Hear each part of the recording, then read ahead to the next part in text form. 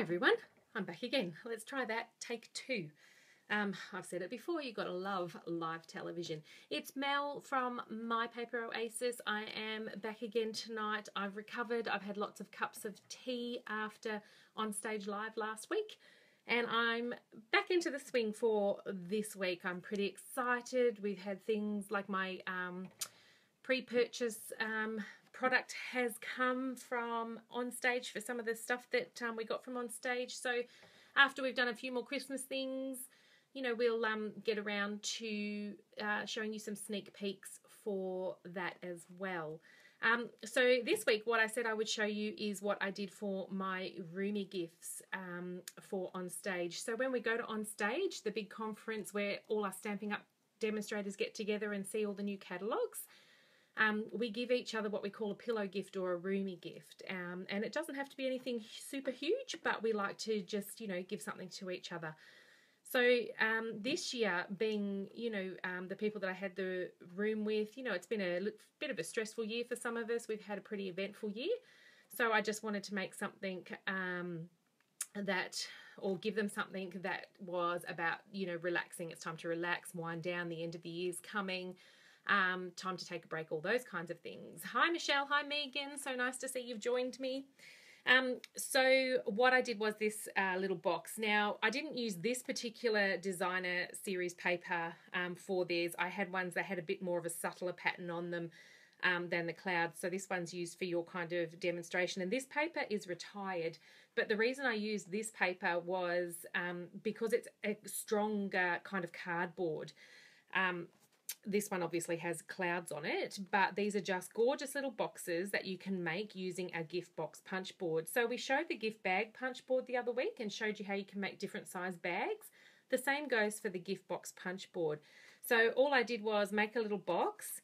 I made a little belly band to go around and tied it with some ribbon using our scallop tag topper at the top. So what was inside was, when we open this up, so these boxes, you can create a little tab so that they stick together if you like. Now, let's see if I can undo this around the camera.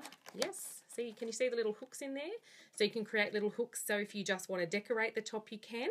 You don't necessarily need the hooks with a belly band. So inside, what was in there was a little bath bomb from Lush. So this one's called a Dragon's Egg bath bomb. And I keep it in the bag so that, you know, if the girls really like it and want another one, they can go back and get another one so they know what they're doing. So these are gorgeous. This is the bath bomb. Look at this. And I wish we had smelly vision because you should smell this thing. It is so bright and funky, the Dragon Eggs one. It's like it's a real invigorating kind of smell. So that's what I got the girls so that they could go home and have a relax and, you know, get ready for, you know, next year when they're ready. So Dragon Eggs bath bomb is that one. So the way I designed the box was I squashed this up and I basically just got a ruler and measured what kind of size I would need. So from that, I knew that I would need this size box. And see, nice pretty inside as well. So I'm going to set that aside and we're going to use a completely different paper tonight to make this, and the paper that we're using tonight is actually available now. So I'll show you what we did. So by measuring, this is our gift box punch board. So same as all our punch boards, it has a little scoring tool already in. The instructions for what to do are always written here, and your measurements are always written here. So this one has an inches chart and a centimetres chart, and for all of you, you guys all know that I pretty much like my inches chart.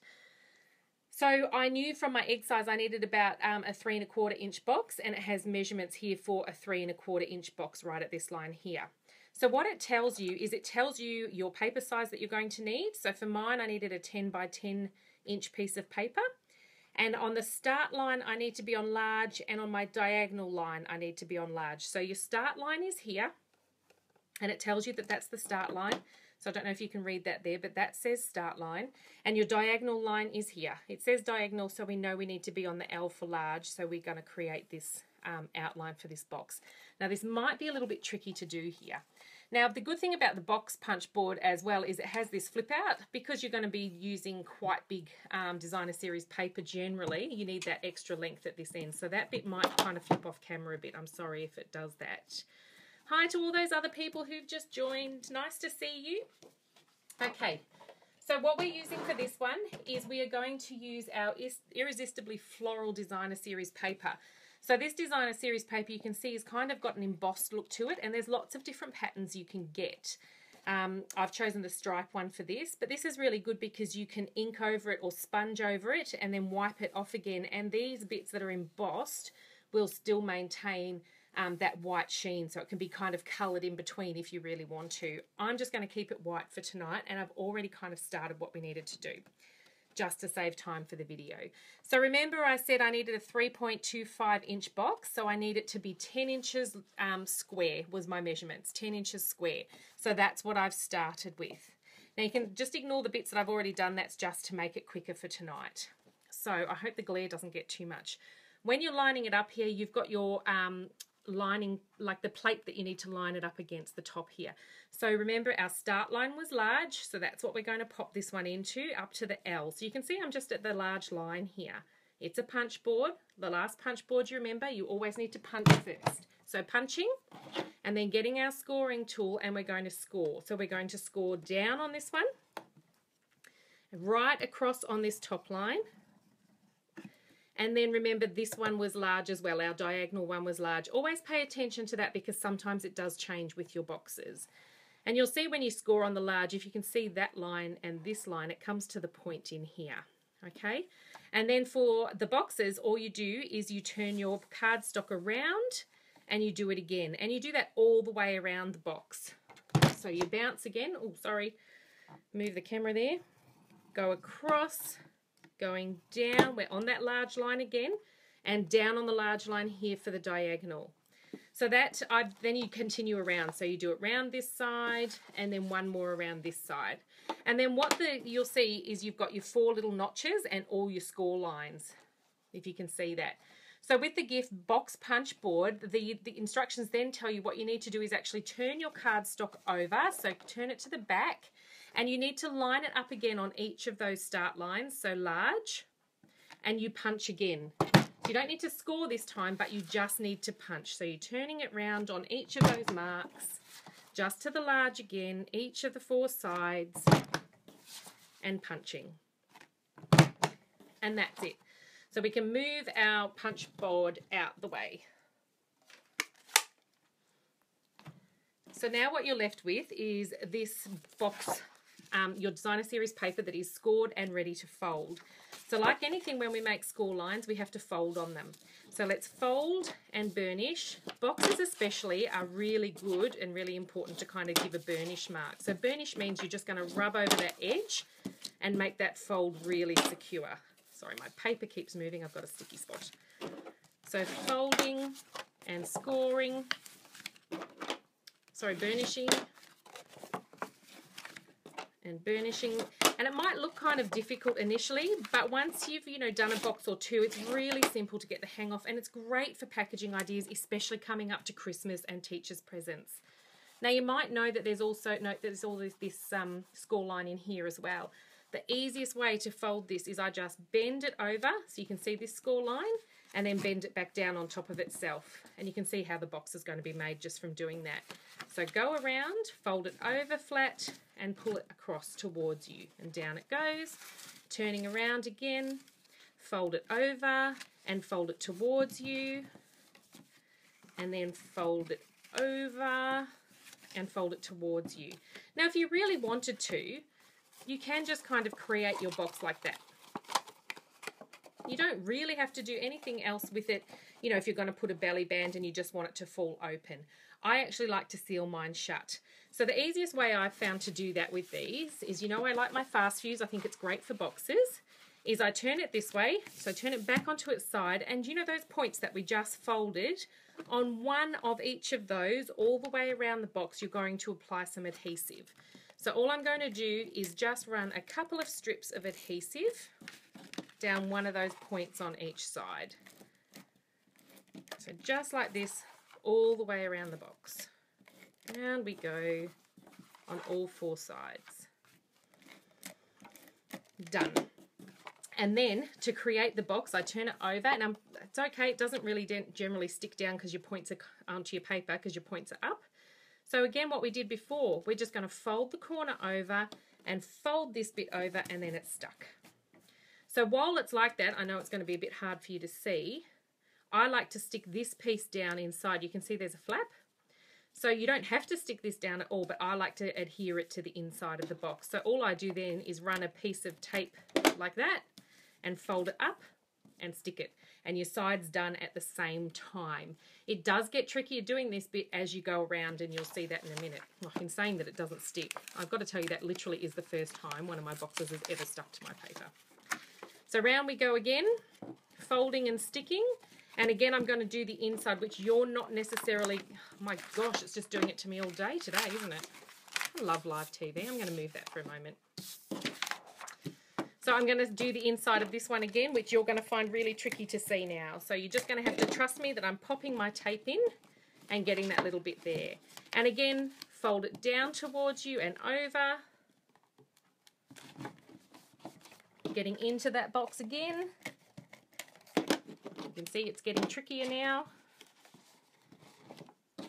And the last corner, you kind of have to turn your box a bit for this one. And you can see there's your joins. So you can just actually get that one and bend it and stick it together like that. Okay. Thanks, Michelle. I know I've done a few of these though now, so it is easier to make it look simple. Okay, so then what you're going to do again is that last piece, I'm just going to pop some adhesive inside. Oh, I have Audrey from Scotland. Hi, Audrey. How you going? Audrey is my hubby's cousin. She's going to come out and visit again this year. Now, the one thing you can do with these boxes is you can either fold the lids in, you can keep them up, so you can fold them in and keep them open, keep them up, or you can make it a bit like a noodle box and decorate it and fold it out this way as well, especially if you've got designer series paper that has a different color here. It looks really, really pretty. So what you're going to, that's your box done pretty much, okay? Now I'm not going to actually do the little tabs on this box to join them, but if you are going to, you bring back your gift box punch board and you can see there's indents on this side as well. And that's so that you can actually make sure you've got the right side facing when you do this. You can actually pop the corner of your box into there and punch, and it will give you this little notch here. And then when you turn your box this side and do this one, it punches the opposite way so that you can close that join and lock them in together like that. Okay. So for this one, we're going to leave it, I'm just going to leave it so it just kind of closes shut because we're going to make a little belly band to go around it. Now remember, I'll put all these measurements on my blog. So for this size box, what you need is, we're going to create this belly band. Okay, so for my size box, the 3.25 centimetre box, or 3¼ inches, okay, you need 2 pieces of designer series paper, whatever you choose, and I've cut this at 1 3/4 this way by 7 inches this way, okay. Now what you need to do for this is, because one whole 12-inch piece will not wrap the entire way around this box, you need 2 pieces. So make sure you cut 2 of these and then follow these directions for both. You are going to score one end at 1/2 inch. Now I'm using my cutting tool because it also has our scoring blade up here as well. You can use a scoring tool if you like. Oh, I've had a few more people join. Hi. Okay, so you're just going to score at 1/2 inch here. And then you're going to move it along and you're going to score at 2¼ inches. And then you're going to move it along again and score at 5½ inches. Okay, remember I said you need to do that twice. This paper is very pretty, Michelle. This paper is from our Blooms and Bliss designer series paper. Of course, it's got the other pretty side as well, so you can choose whatever side you like. So what you're going to do is just fold in the same direction on all of those score lines. And this tab up here that had the 5½ inch score mark, so not the part with the 1/2 inch. Whoops, oh my gosh, sorry everyone. You're going to punch using our scallop tag topper punch. Now I know this isn't 2 inches, it's a little bit shorter, but that's okay. So if you line it up in the middle, it will still work, okay? So you're going to line it up in there evenly spaced, and you're just going to punch down. And you get that beautiful tag topper. So using that, for those of you who are quilters, you're going to understand what I mean here. You've got 2 pieces that have their 1/2 inch score marks down here. You're going to run adhesive along one piece. Okay, and then you're going to do a right sides together kind of fold. So your 2 1/2 inch pieces together, right sides together, and you're going to join them. Oops, sorry guys. It's a bit hard to see around this camera sometimes. So you're going to join them like so. So you end up with one long piece, but the ugly fold is underneath. So that's going to sit underneath your box. You're not going to see it. So you bring your box in, you pop your belly band around and you've scored it so it lands on the score marks. You can see the scores line up fairly nicely with your edges. And then you're just going to cut a piece of ribbon to pop inside. Okay, so for those of you who are centimetre people, this is about a 40 centimetre piece of ribbon. I'm using the Sweet Sugar Plum ribbon, and we're just going to thread it through. The scallop tag topper punch is great for belly bands, as well as tags that you can put on cards. It is really versatile. So because you're making a belly band, you don't actually have to seal the box because that's what the belly band is going to do for you. So there you go. One very pretty box, all made, that you can use to put a gift in. Now remember, you can do this with Christmas paper or any paper that you choose, and you can make whatever gift that you want to go in it. So that's that box done, and you can also, you know, add a little tag. So this tag is, oh, look at this, look, it's my brand new Stitched by the Heart framelits. Look at that. Stitched from the Heart, that's what it's called. Look at it. Isn't it pretty? And I've just teamed that with our Layering Ovals framelits as well. So go ahead and tear it open and you can just thread that through. I'm just using some of our silver metallic thread. So you can just, you know, thread that through and tie off around your ribbon so it sits like that. And your box is complete.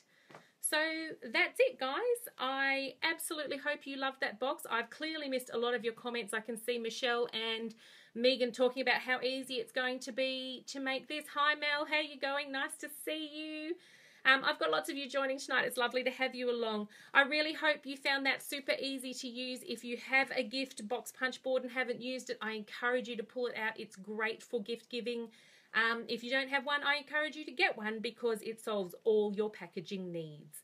The biggest size box that you can make is a 4x4 box according to the measurements on the gift box punch board, and that is with a 12x12 piece of paper, which is pretty much the largest kind of paper that you can get. I hope you really enjoyed that. Yes, hi Simone. Yes, I absolutely love those new framelits as well. They add such a pretty touch to the cards. They're just gorgeous. I can't wait to have a bit more of a play with them. Have a really good night, people. Remember, all the measurements I'll pop up on my blog on Tuesday. And take care. I'll see you soon. Bye.